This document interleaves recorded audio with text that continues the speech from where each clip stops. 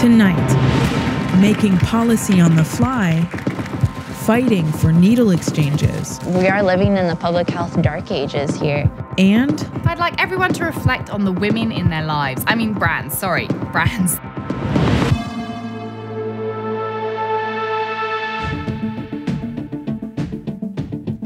in an unusual appearance at the White House, the South Korean National Security Advisor announced that North Korean leader Kim Jong-un has offered to meet with President Trump. President Trump appreciated the briefing and said he would meet Kim Jong-un by May. The last round of talks between the U.S. and North Korea stalled out in 2009, and the heads of state of the two sparring countries have never met face-to-face. As part of the détente, North Korea will suspend missile testing. The Mississippi legislature passed what could become the most restrictive abortion law in the U.S., banning the procedure after 15 weeks of pregnancy. The bill includes some exceptions, for example, if a woman's life or major bodily function is in danger, or if the fetus has a health problem that would keep it from surviving outside the womb. But the bill doesn't make exceptions for cases of rape or incest. Governor Phil Bryant has expressed his support for the measure, saying he wants his state to, quote, be the safest place in America for an unborn child. Mississippi's only abortion clinic, Jackson Women's Health Organization, has already threatened to sue if Bryant signs it into law. 11 countries met in Chile today to sign one of the largest free trade agreements in the world, and the U.S. wasn't a part of it. Even though the rebranded deal has a smaller reach without the U.S. participating, it still covers around 500 million people and gets rid of barriers on about 13% of global trade. At times of rising protectionism, what we have achieved constitutes a significant political message to the Asia-Pacific region and to the rest of the world. 21 people have gotten medical attention in the UK after a former Russian double agent and his daughter were poisoned. Sergei and Yulia Skripal are both hospitalized in critical but stable condition and remain unconscious. A local police officer who responded to the incident is the only other person still in the hospital. Britain's Home Secretary confirmed that experts identified the toxin, but she would only say that it's very rare. The use of a nerve agent on UK soil is a brazen and reckless act. This was attempted murder in the most cruel and public way.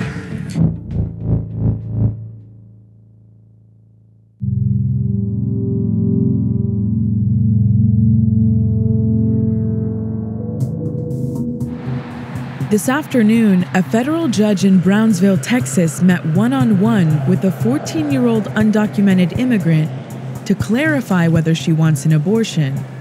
A federal appeals court ordered the meeting after the Trump administration tried to block it.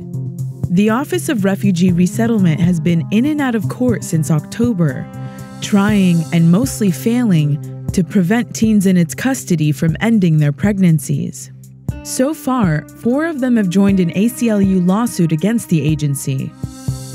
But the young woman in court today has more urgent business, telling everyone fighting over her care what she wants. After a 2 p.m. private hearing, U.S. District Court Judge Rolando Olvera revealed that after weeks of legal ping-pong, a 14-year-old pregnant minor identified as Jane Doe does not want an abortion. In mid-January, while detained in a shelter for immigrant minors, Jane Doe discovered she was 6 weeks pregnant.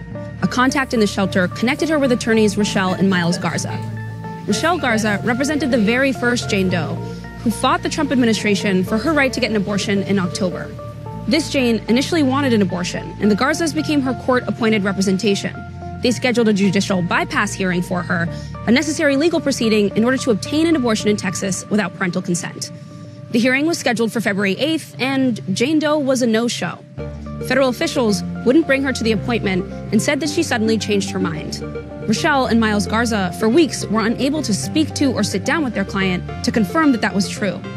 As court-appointed representation, the Garzas couldn't just walk away from their client without sitting down with her first. The fact that ORR prevented Jane Doe from ever seeing her lawyers again isn't all that surprising.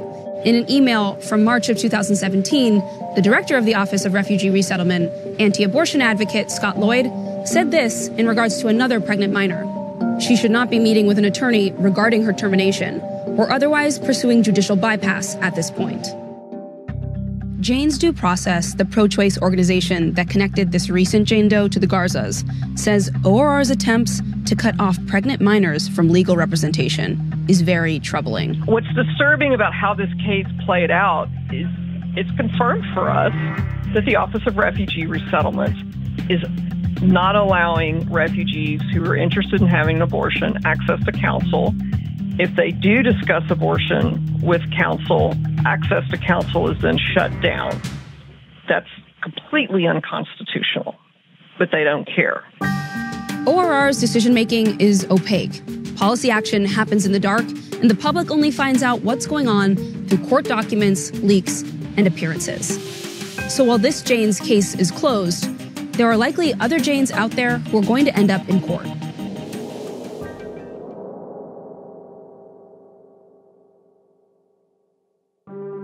In Iowa, a spike in opioid abuse among people under 30 is causing another public health crisis.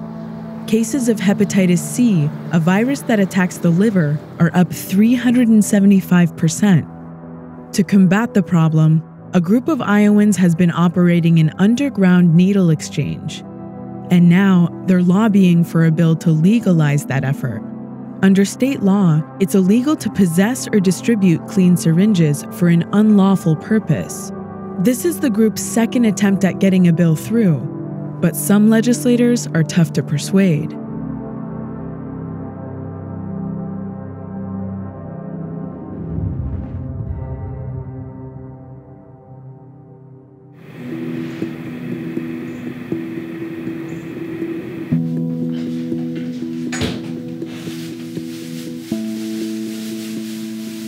So when I moved back home in 2015, it was pretty alarming to realize that there was no coordinated statewide response to our current drug crisis. And so a couple of us had kind of been talking about, what would be cool is maybe if there was a needle exchange here. We're in a garage where volunteers come to pick up supplies for outreach. And so there's a number of supplies in this very messy garage. Because we're sort of a mobile squad, we'll take our supplies in little Tupperware containers like this. And so we'll take all the safer injection supplies like cottons and clickers and ties and sterile water, hepatitis C info. And so all that stuff kind of goes into the back of a car. It takes a ton of hours of people power, and it's essentially funded out of people's own pockets. This is what needle exchange looks like when you have no support from the government.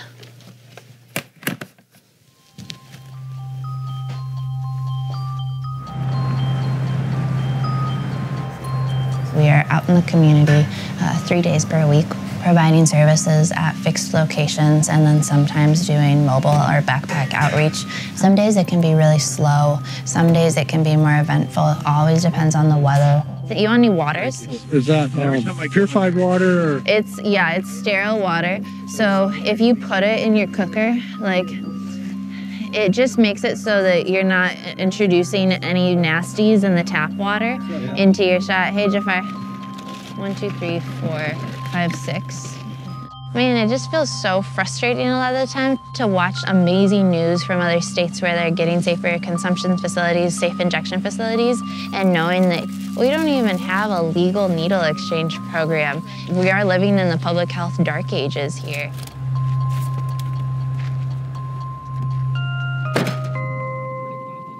Well, in Iowa specifically, the problem that we have is that there's a growing number of individuals under the age of 30 with hepatitis C. Good seeing you back again. Yes, sir. How have you been?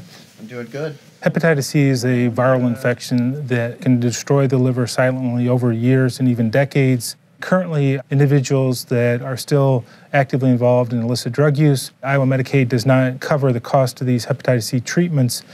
Clean needle exchanges are important. In order for us to eliminate hepatitis C, we're going to have clean needle exchange. We're going to have to treat early stage disease. I think the bigger fear that I have is those individuals who are at risk for getting the infection but have yet to be diagnosed. You're the matador. So many of our clients come in, and if we just mention, hey, we have Hep C testing, do you want one?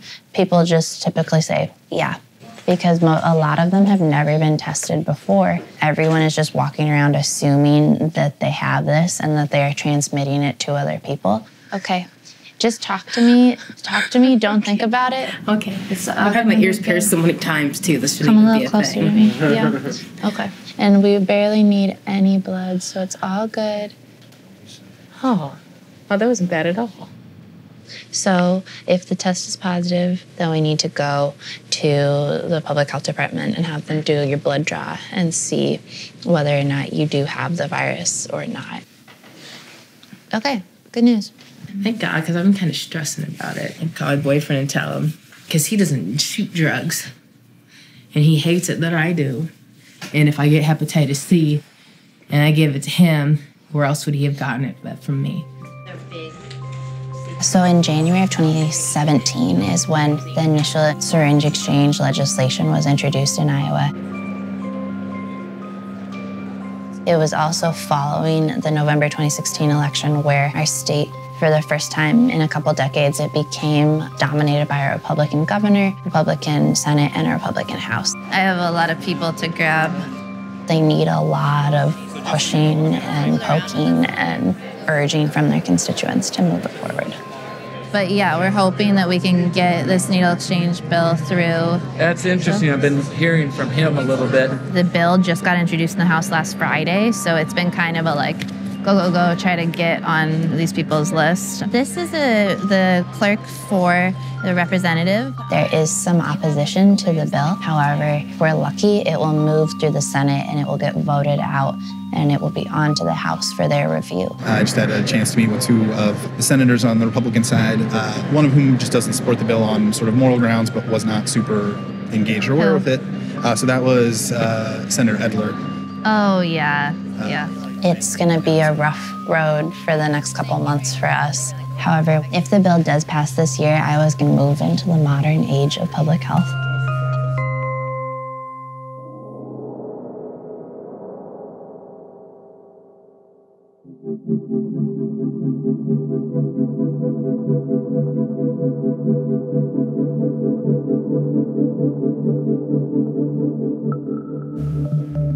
President Trump actually followed through today on his sudden announcement last week that he'd be imposing new tariffs on steel and aluminum. We will have a 25% tariff on foreign steel and a 10% tariff on foreign aluminum. But Trump left himself the option to exempt just about any country he wants, with only the vague requirement that their exports no longer threaten national security. And he exempted Canada and Mexico, our first and fifth largest sources of imported steel, off the bat. So with all these opportunities for carve-outs, it's not totally clear whether the tariffs will actually deliver a long-term boost for the steel and aluminum industries, or just higher prices for consumers. Still, policy experts I spoke to said having exemptions in a trade policy like this isn't unusual, and is actually necessary to make the policy work. What is unusual is the way this was rolled out. Typically, an administration holds a highly orchestrated message event to announce the change in policy. And then weeks or months later, after the public's attention has faded, policymakers quietly and carefully craft exemptions and exclusions. By contrast, Trump seemed to be figuring out how the policy would work as he went along. And that's kind of the new normal for this administration. Look at the ban on transgender people in the military, which Trump announced by tweet, evidently without consulting anyone. Look at DACA, which he ended unilaterally, and which he's now criticizing Congress for not restoring fast enough. Look at the successive waves of travel bans. All of those hasty policy announcements have gotten tangled up in court challenges. Because when you rush a major policy announcement and preview it before it's ready via tweet, you leave a lot of holes and a lot of contradictions. And that means a lot of opportunities for opponents of the policy to say the actual intent behind it doesn't match the legal justification you've given, or that the policy does concrete harm to certain people. Governing on impulse is just what you'd expect of Trump.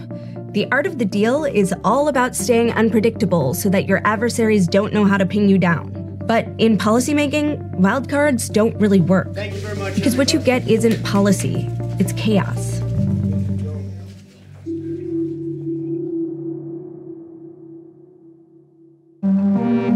Yesterday, the Prime Minister of Turkey issued a new threat against Western oil and gas exploration in the waters off Cyprus. It's the latest move by the Turkish government to solidify its influence over the island, which is ethnically and politically split between Greeks and Turks. Today, the capital Nicosia is Europe's last divided city.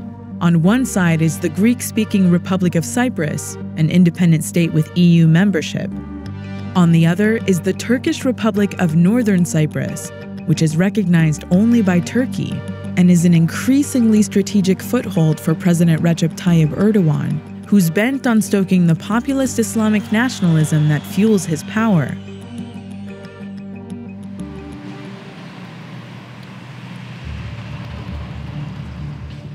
Buradan saldırmaya başladılar aşağıdan. Bu koridordaydık burada çünkü attıkları taşlar buraya gelemezdi bu koridora. When newspaper editor Şenol Levent published a headline in January criticizing Erdogan's military operation against the Kurds in Syria, he knew the Turkish government wouldn't like it. Over the years, he's faced plenty of complaints about his left-wing views, but this time was different.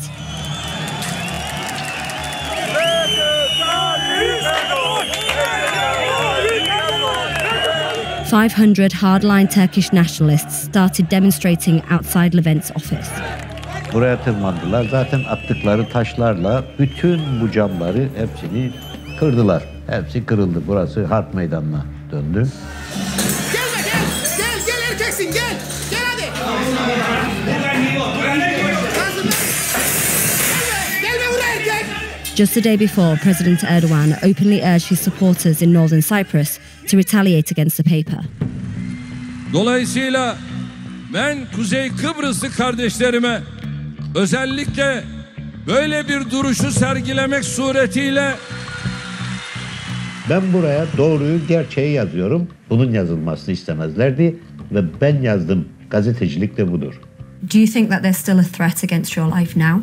Mutlaka, tabii ki hala tehlike altındadır. Burası artık Kıbrıs değil, Kıbrıs'ın kuzeyi. Türkiye'dir burası. Nüfusu Türkiye'li nüfustur.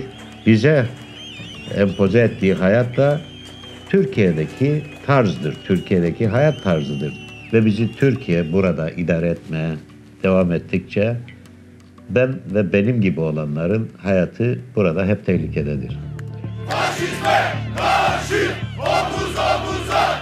A court sentenced 6 of the attackers to jail time, and moderates have held large pro-democracy demonstrations opposing Ankara's increasingly heavy hand.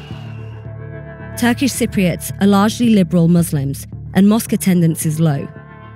But Turkey's been supporting large-scale mosque building here. Construction on this mosque, with capacity for 3,000, is almost finished. And next door is Hala Sultan Theological College, the only religious school in Northern Cyprus. It was built 4 years ago with Turkish money. Cypriot teachers at the school filed a complaint in December, saying that Turkish teachers were pushing an increasingly conservative brand of education. The Ministry of Education declined to give us permission to film at the school because of the ongoing investigation. When Mr. Erdogan came in power in Turkey, they've been trying to impose a Sunni Islamic sect in Cyprus and changing the culture and the belief and the demography of the northern part of the Cyprus. It's a policy of Turkey. Şener Elçil is president of the Teachers Union and a vocal opponent of the Erdogan government. What is the purpose of Turkey sending over religious teachers here? What's the purpose of them building state schools like this which promotes Islam? Brainwashing, changing the belief of the Turkish Cypriots. I can say that this kind of activity is like a cancer cell. All the Turkish Cypriot community are secular people. We don't care about the religion. What's your message to the Turkish government? Hands off from our island. Since the 1970s, thousands of Turkish mainlanders have made Cyprus home. In just the last 6 months, Erdogan's AKP opened a campaign office in Nicosia, which it says is there to organise 100,000 eligible Turkish voters for his 2019 re-election bid. How long have you lived in Northern Cyprus? 30 senedir de buradayım. Is this your home now? Ha Türkiye, ha burası hiç farkı yoktur. Burası da benim evim. Türkiye Cumhuriyeti de benim evimdir. Ayrımız gayrımız yoktur. Hassan chairs an association created for Turkish mainlanders living in Cyprus. There are about 850 members of his organisation, and there are many more like it.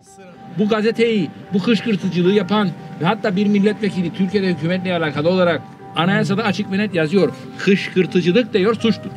Bu bir kışkırtmadır. Sayın Cumhurbaşkanı. Are you a supporter of President Erdogan?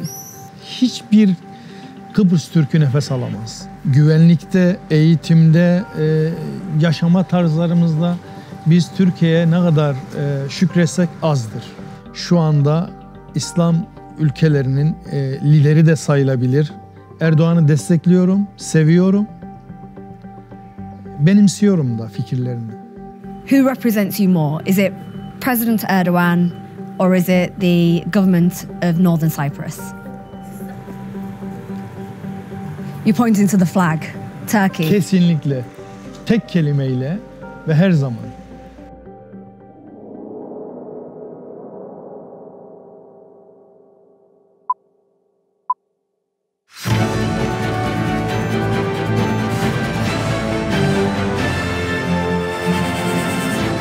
March 8th is International Women's Day, so let's take some time now to think about brands. Don't forget brands. It's very important amongst Me Too and Time's Up that you don't forget what brands have to contribute to the whole equality thing and what symbolises women more than Barbie. In honour of the special day, Mattel launched a new collection of inspiring women, which will be smashing the glass ceiling in no time. The line includes Amelia Earhart, Katherine Johnson and Frida Kahlo. Frida's iconic unibrow is apparently the one line that Mattel was unwilling to cross in their celebration of women. After extended campaigns to raise their hourly wage to a livable one, McDonald's has finally listened and flipped its M logo to a W. McDonald's says its upside-down arches are in honour of the extraordinary accomplishments of women everywhere. Women, take a long look at what McDonald's has done for you. The forward-thinking fast food company is also flipping its arches on Twitter, where women everywhere can bask in the glory of a flipped JPEG as they dodge men's opinions about whether or not the day is deserved. In an effort to parody what it referred to as failed, tone-deaf campaigns that some brands have attempted in order to attract women, brewing company Brewdog did exactly that. Not that women don't already have plenty of options when it comes to drinking. Johnny Walker released a special Jane Walker line to celebrate Women's History Month, because the lack of the female form on a bottle was the one thing stopping women from buying whiskey. So, on this International Day of the Woman, I'd like everyone to reflect on the women in their lives. I mean brands, sorry. Brands, the brands in their lives. Don't know why I keep saying women.